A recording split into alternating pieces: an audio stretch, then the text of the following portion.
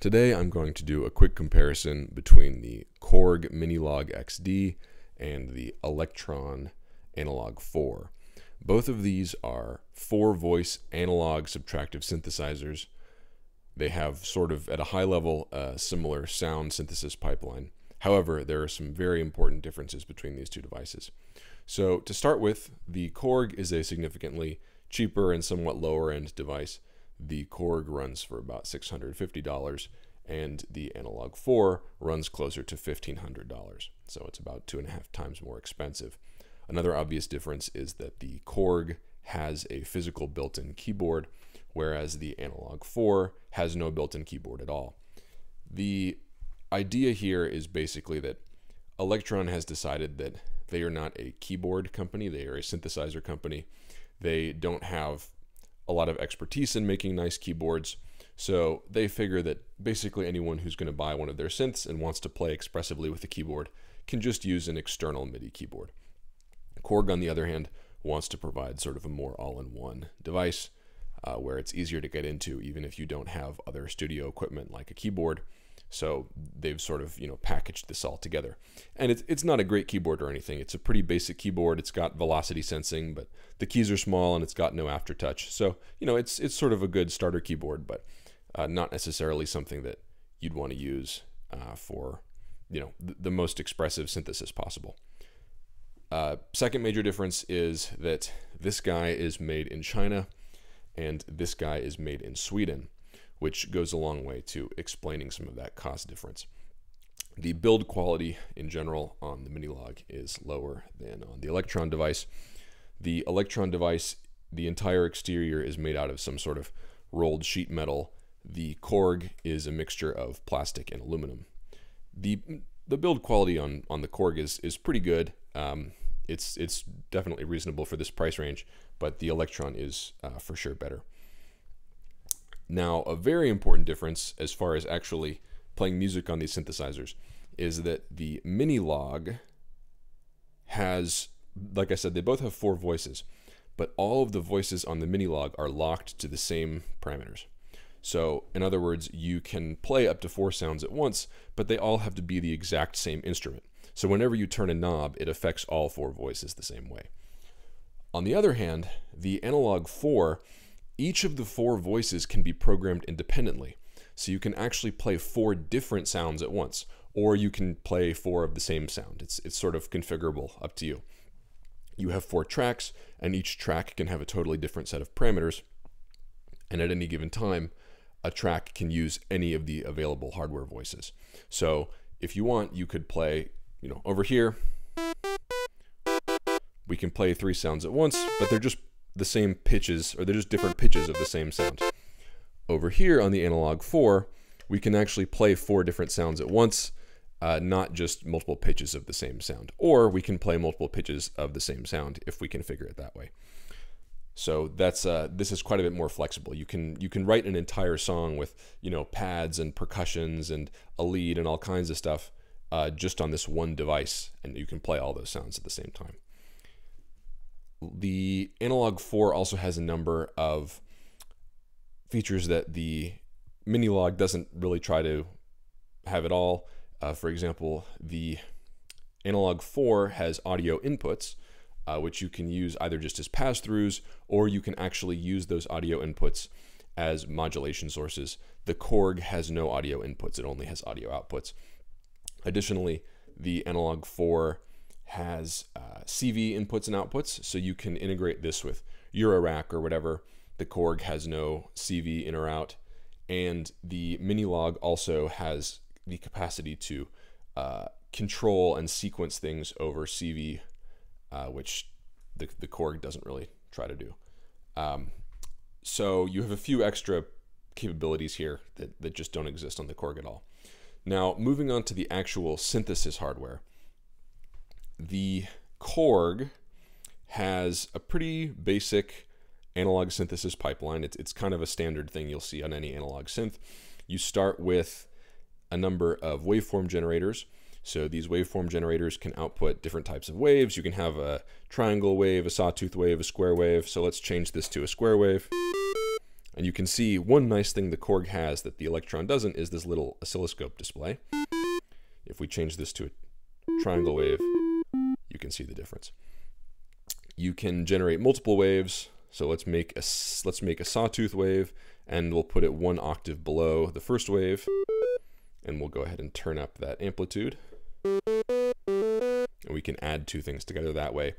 And the Korg also has this interesting multi-engine, which is basically a capacity to run a user-defined program to generate a digital signal, which is then converted to analog and mixed in. So one of the most useful things, as far as I'm concerned, on this is the noise generator. So you can, let's turn that up. You can add some noise into your signal. But they provide a GitHub repository, which you can download, and you can build your own custom patches. I did a couple of these. They were a little annoying to do. I don't think most users are going to be making their own custom patches. Maybe you can find some online that you can download.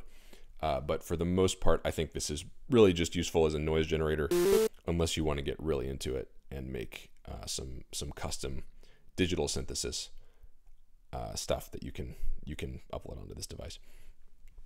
So you've got these 3 oscillators, and then you've got a mixer which combines them together. If we go over to the Analog 4, we've got a pretty similar setup. So we've got oscillator 1, and we've got oscillator 2, and both of these have selectable waveforms, so we can change this to... We have a few more waveforms on the Analog 4. We have sawtooth wave. We've also got this sort of trapezoid wave, which is like an analog distorted square wave, a normal square wave, triangle wave, and we can actually use the audio inputs as modulation sources, which is quite interesting. So we can generate audio on an external device and then pass it in as a waveform. So that's quite cool.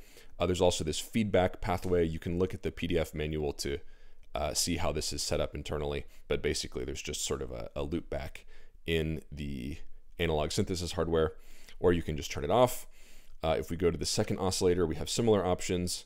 We can, do all those standard waves, left in, right in, and we can actually take in audio from the previous voice. So we can actually chain multiple voices together, which allows us to do some interesting stuff and some more complex synthesis pipelines that wouldn't be possible on the Korg.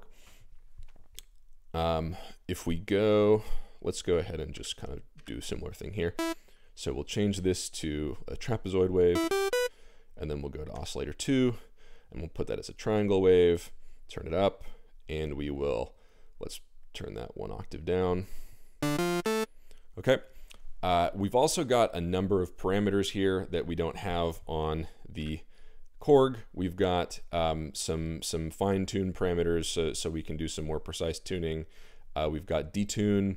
We've got some built-in pulse width modulation stuff. So if we go ahead and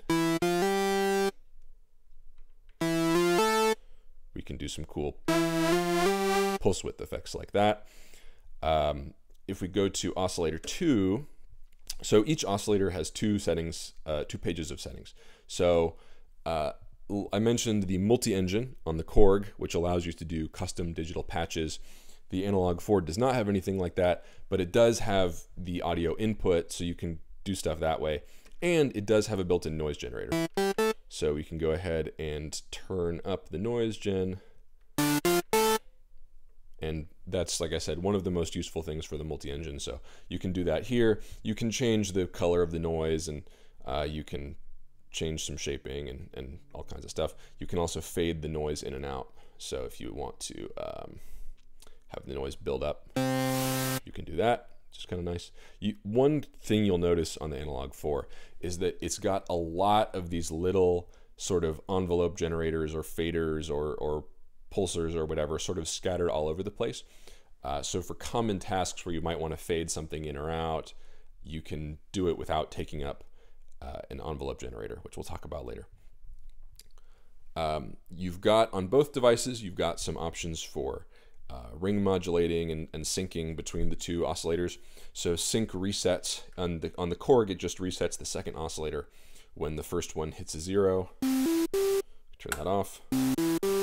and the ring modulator multiplies the two oscillators together.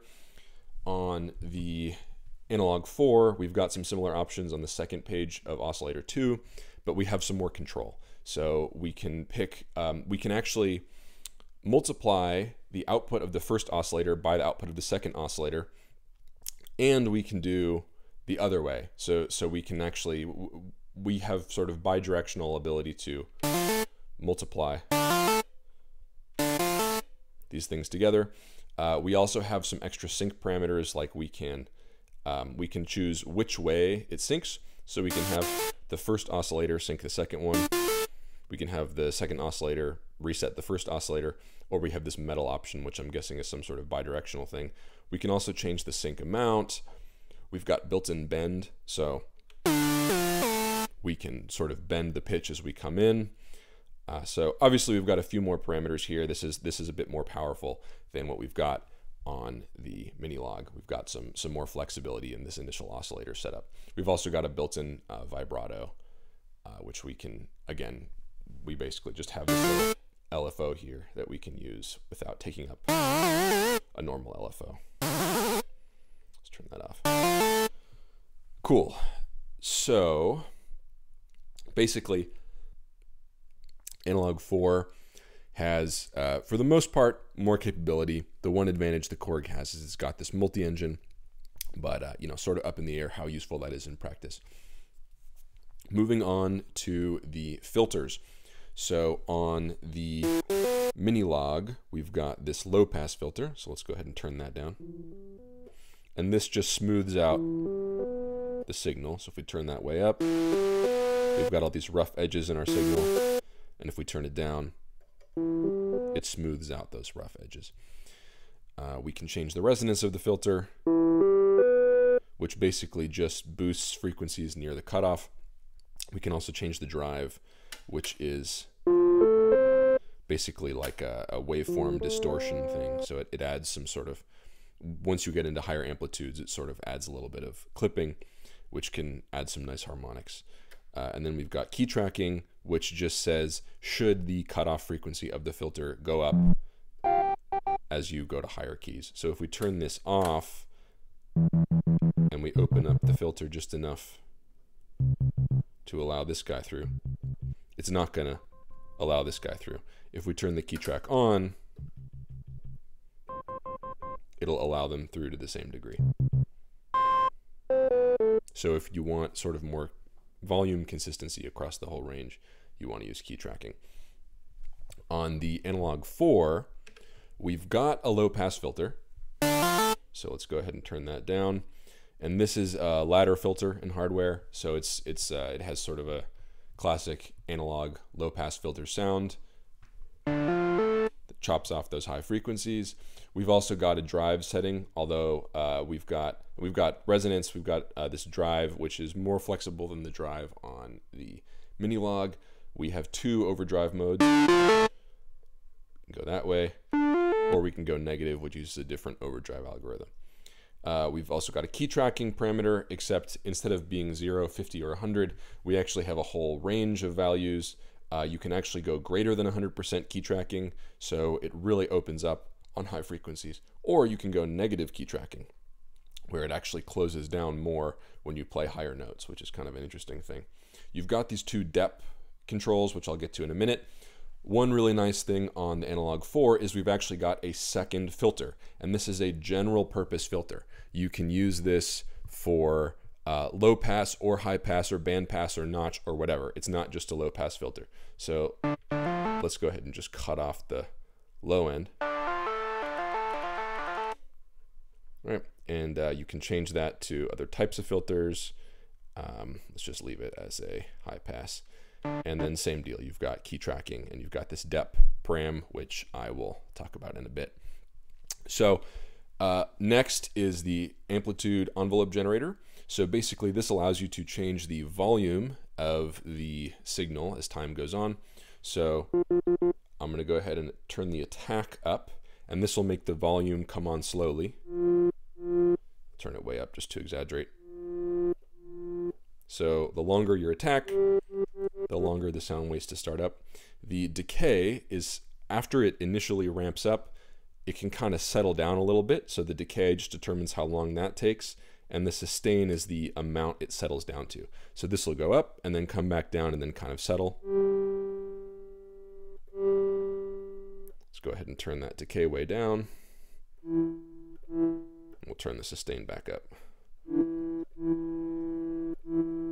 And then the release is after you let go of the key. How long does it take for the sound to fade? So we'll just turn that back down. Okay, on the Analog 4, we've got a pretty similar setup. We've got attack, decay, sustain, release. We've also got this additional parameter, which is the shape parameter, which allows us to determine whether the ramping is linear or if it's exponential, and also if it resets every time we play a note, or if it just continues from where it left off from the last key that was pressed. So if we increase this, let's turn our attack up. So that's a linear ramp. If we turn it to an exponential ramp, it kind of starts slowly and then comes on fast. So let's turn that down.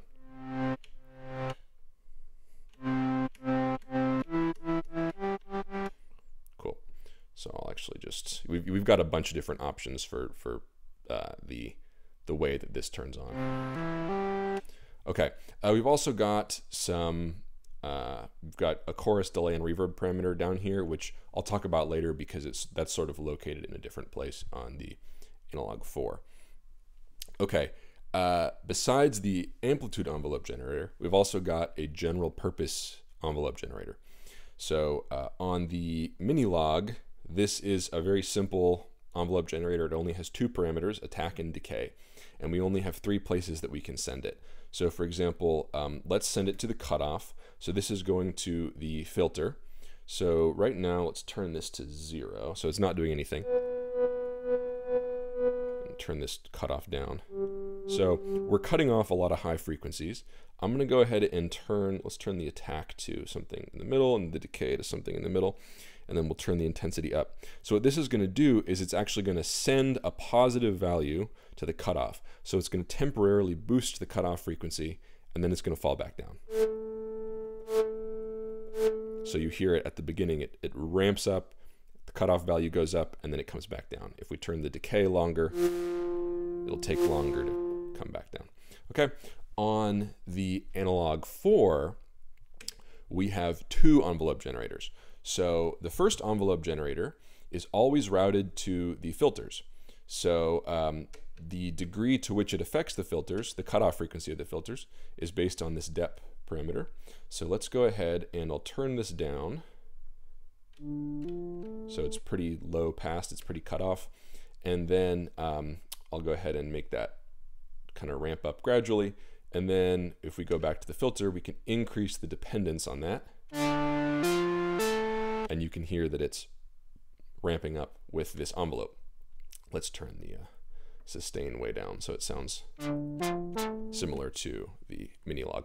Now, one thing to notice is that whereas the Minilogue only has a very simple attack decay envelope, the Analog 4 has a full attack decay sustain release envelope, and we have the shape parameter, and we have the ability to send the envelope to any 2 parameters in the system.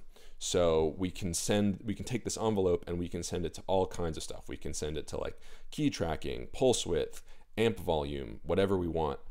And we can send it to 2 different destinations besides the filters. And there's this cutoff. So we can, there's like a gate. So we can make this shut off after a fixed amount of time. Let's turn that off. Okay. And we've got 2 envelope generators. So we've only got 1 very basic envelope generator on the Minilogue, and we've got 2 full-featured envelope generators on the Korg, or excuse me, on the Elektron. So the second envelope generator, once again, we can send it to any 2 synthesis parameters in the entire system. So we have tons of options. We can affect anything we want. On the Korg, it's only these 3 parameters. Okay, and for the exact list of things that you can send these to, you can check out the manual. It's basically, you know, they have to sort of build it in, and there maybe are certain hardware parameters where they don't have a wire or something, but almost anything you want, you can control with these envelope generators. Now, moving on to the LFO. On the Korg, we've got one sort of basic LFO. The LFO, just like the envelope generator, lets you control some of these parameters. So I'm going to go ahead and let's control the pitch, and I'll set this intensity to 0-ish. So it's not doing anything right now. We'll set this to a normal oscillator, and we'll turn the intensity up. And you can see that's sort of wiggling the pitch. And we can change it to a square wave, and that'll toggle between two pitches. And then we've got 3 sync modes. We've got BPM, where the frequency of the LFO is synced to the BPM. So if you turn the BPM up, the LFO will go faster. Normal is unsynced, and one shot will only go through one waveform, and then it'll turn off.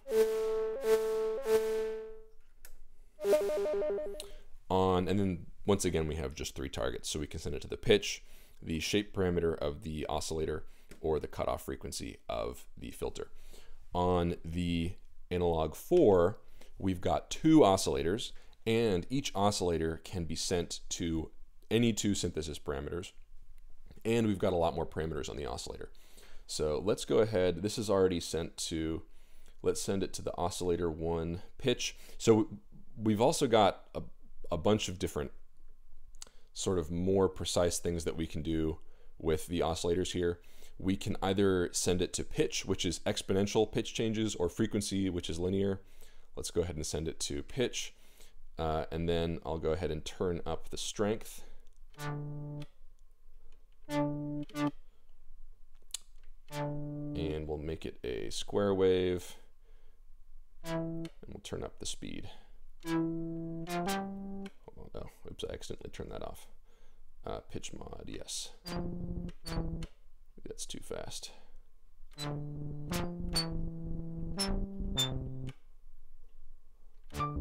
There we go. Okay, so let's make that a little bit faster.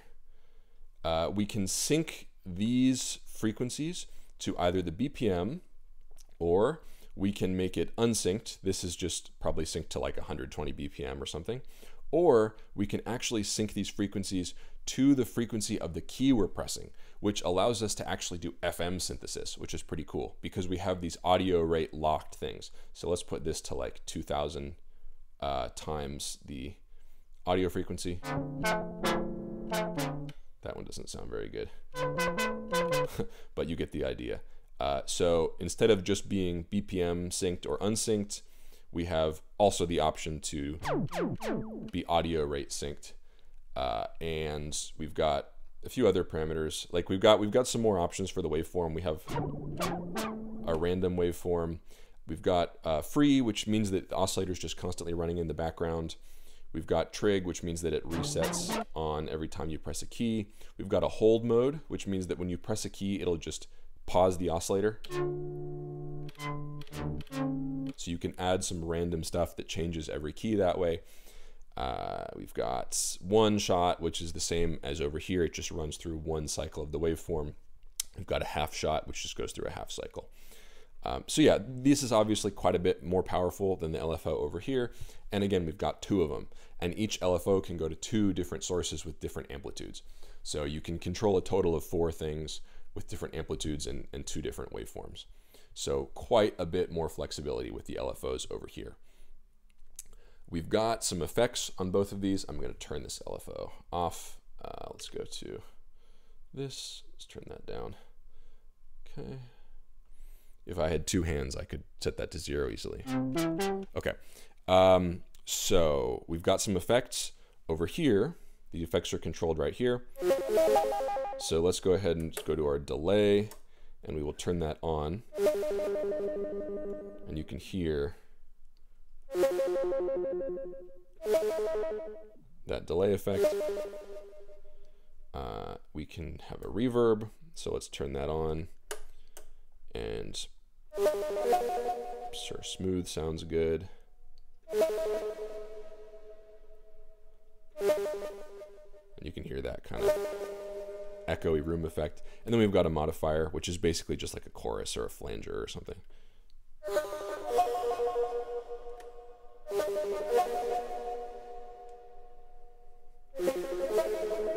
Okay, and on the Analog 4, we've also got these effects. Worth noting that the effects on the Analog 4 are shared across all of the audio. So you don't have a separate effects system per voice. All 4 voices feed into the same effects chain. So let's go ahead, and if we go here, we can go back to the amp page and we can turn up chorus, for example. Turn up delay. You can hear that repeat in the background, and turn up reverb. And then we go to the effects track and we can control the parameters of these. So for example, I can turn up the delay time or turn it down. Okay, so basically we've just got kind of similar things. We've got the 3 fundamental effects are the same, but we've got quite a bit more control over effect parameters on the Analog 4. On both devices, we just have one global effect system that affects all the sounds. We don't have different effects per track. Let's see. I guess the main thing that remains to talk about is the sequencer. So on the Minilogue, we do technically have a sequencer, but it's basically like a toy. Like the only thing they really use it for is if we go to a preset, you can push play, and they've built in a little song that you can play on the preset. But it's only 16 steps and it's really annoying to use. So it's not really a practical sequencer for anything. Like you're not gonna write music on this sequencer. It's really just for in-store demos. Also, one very annoying thing that I want to point out is that you'll notice I went to a preset and then back. It does not save any changes you make unless you explicitly choose to save them.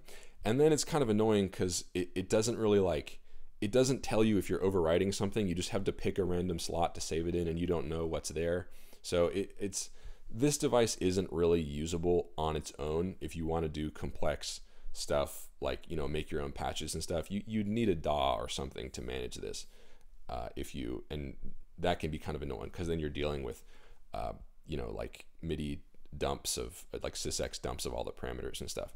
So you can't really use this device as its own sort of Groovebox music workstation. You really have to use this as part of something else.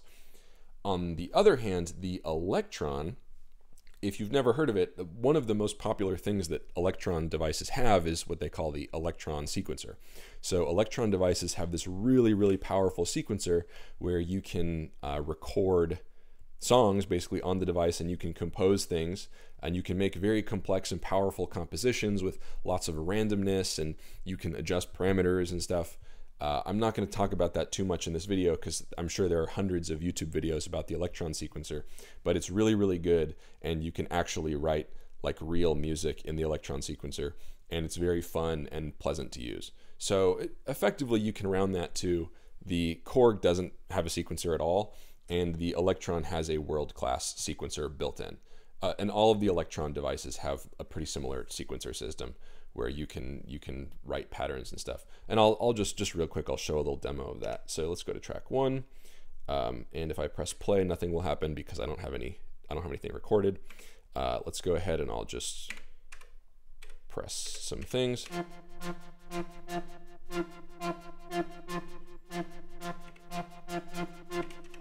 Right, okay, so you can put things at these steps. You can have up to 64 steps in a pattern. You can chain multiple patterns together, and you can, of course, chain. So let's say these guys are going to be, let's set that to C. Okay, so those are C, and then we'll set this one to E.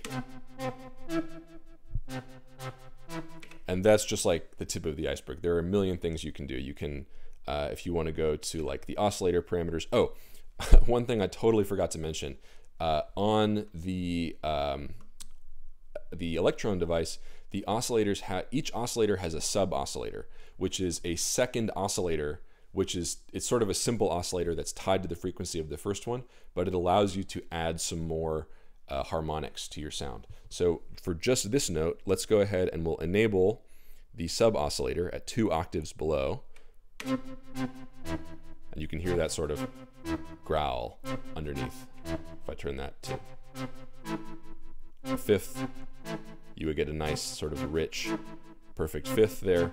So I totally forgot about that. But anyway, you can, any synthesis parameter, you can customize on a step-by-step basis, which is very, very powerful and allows you to write very cool songs. You can even change the sound of the track at every step. You can load a different sound just on a single step.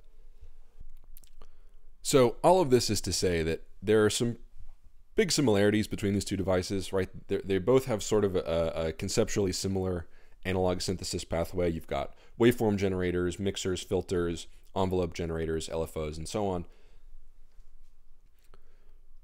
But on the Analog 4, you've got a lot more of all of these things, and everything is more powerful, right? You have more synthesis parameters, you have more oscillators, more envelope generators, more places you can send those oscillators and envelope generators.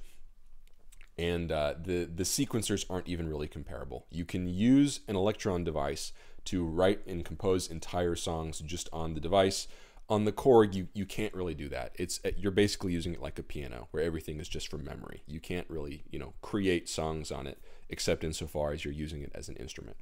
So while the core analog synthesis hardware is kind of conceptually similar, the way you use it is very different, and the number of things that you can practically do on the Elektron device is vastly higher. It has a lot more roles that it can fill than the Korg can realistically fill.